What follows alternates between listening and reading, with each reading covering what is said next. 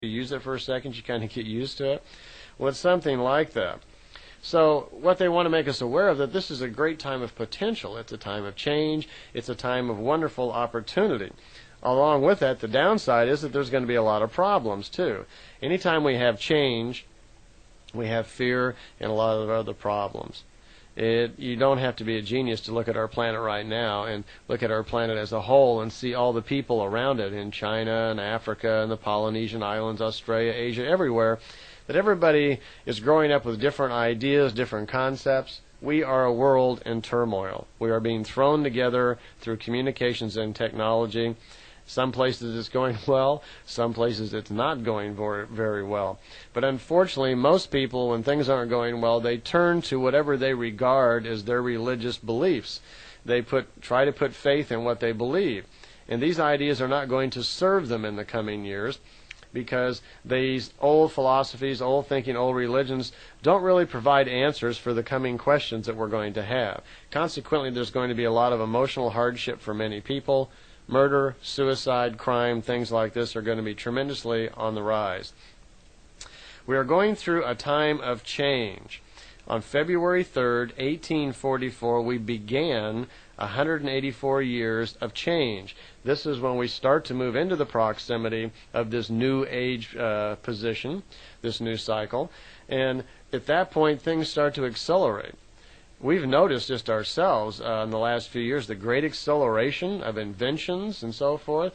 There is no other time in the development of our society when we will accelerate as fast as we have the last 100 years and will the next 20. Look where we came from covered wagons to going to the moon in such a short space of time, where for 2,000 years before that we hardly grew anything at all. Well, we had this 92-year period from 1844 up to 1937, which was the beginning, or the first half of this changeover period. The Plejadians say the changeover period is 184 years long. It goes from 1844 up to, let's see, that would be what, 2028. So they're saying that the first half, the things start changing, inventions and everything greatly accelerate. Since 1937, on February 3rd, that's the second half of this changing period. This 92 years is dominated now by all the problems that come up because of this accelerated change. And boy, aren't we seeing them. There's going to be a lot of wars, a lot of other emotional problems. One thing they said we can count on seeing is there will be a tremendous rise in new religions and new ideas. So apparently, and we are seeing some of that, apparently as things get more difficult, people search for answers. They search for ways to solve, their problems. And when they do this, they come upon their own conclusions. They then form together, maybe in a small group, give themselves a name, and we have a new religious sect. Well, we can expect that to happen a lot more as times get more and more difficult. One other thing of note, they mentioned that because of this change and because of the increase in radiations, that those people born on February 3rd, 1937, as close as possible to 11:20 in the morning, have the greatest possibility of being the teachers, prophets, and geniuses of our time. So that was the optimum time, apparently, for people to come in and be affected by the radiations just as they were at that moment. From that date forward for a year, through the whole year of 1937, beginning of February 3rd, like I said, was the highest probability of these geniuses, prophets, and way preparers and teachers to be born. So we might look to people at that age. We're in 1992 as I'm speaking now, so those people would be, 55 years old. So we could look to, as you're looking around at people that are speaking, lecturing, and talking, you might keep an eye out for people who are roughly 55 years old right now, and let's see how many of them have really come forward. Because, of course, even though you may be a highly evolved spirit, and evolved means wisdom gained over a number of lifetimes, okay? So we may have a number of those people that were born, but they were born in poor environments, or for whatever reason they weren't able to really come through. So it's also interesting that that's when Billy was born, right at that moment, why they caused him to be born at that time. And they seem to have very high respect for Billy's evolution. Billy is not Pleiadian. He is not Lyrian. He's from an unusual little race called Lawsons. Apparently they live on only one planet, are very, very old, older than the Pleiadians themselves, and consequently are very good beings for becoming prophets because of the age of their evolution, they can withstand and understand things very well. Also, I think it has something to do with the brain matter itself being able to grow larger numbers of connectors, which can hold more acids and consequently more intelligence. So there seems to be something to that.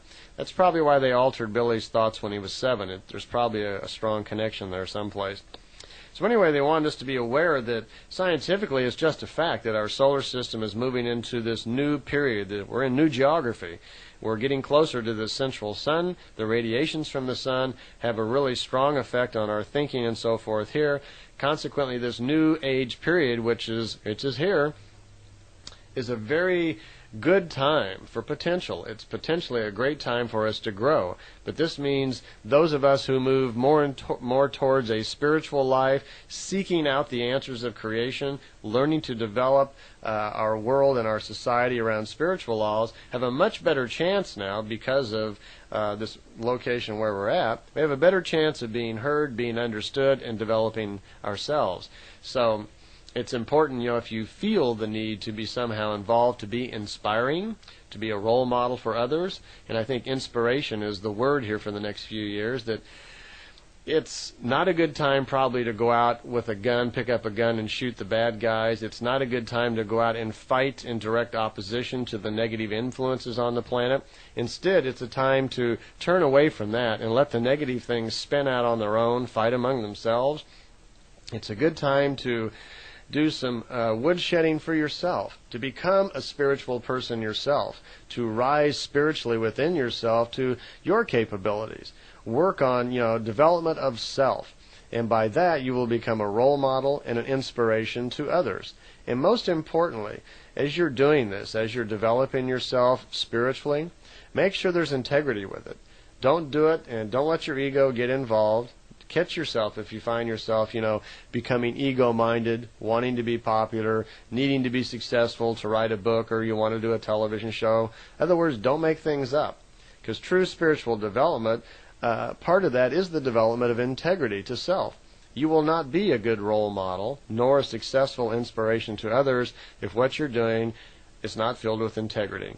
I think integrity is probably the main thing that we look for in our leaders and our role models, and sadly enough, it's one of the main things that's missing right now among our leaders that we normally see in today's world. Our presidents, our leaders, our generals and so forth, even though they think they're doing the right thing, that this world is terribly lacking in integrity. So keep that in mind when you're on your own path of spiritual growth here. Incidentally, the Plejadians see a pretty good future for us. Even throughout all of the chaos and other things that are coming up, they see a rather positive future. As a matter of fact, there are a couple of ways of calculating the future. As you said, there's one way to calculate. There are two ways to see the future. You can use mechanical or spiritual means to see what's called a future vision. You can look ahead into the future, and that's fairly accurate.